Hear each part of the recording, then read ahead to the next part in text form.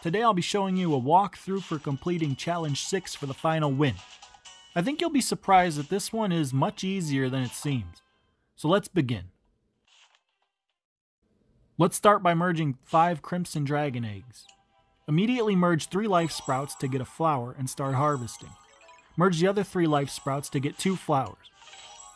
Now all you need to do is keep harvesting both of these flowers, and you're going to want to create 5 tiny life orbs.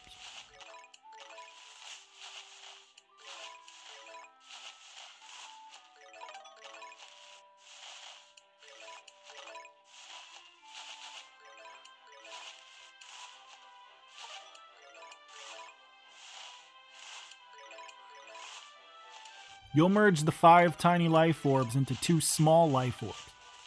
Now you're going to continue harvesting. The goal here is you want to make and merge 3 level 2 small life orbs into a level 3 life orb.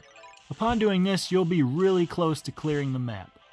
After you make it, bring it close to the dead land and click it. Like I said before, you almost clear the whole map.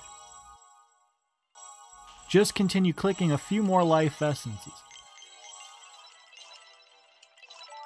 Then, after you clear the map, just drag the statues down until you can merge all 3. That's really all there is to it. So if this guide helped you, please leave a like, comment, and subscribe for more. Thanks for watching, and see you soon.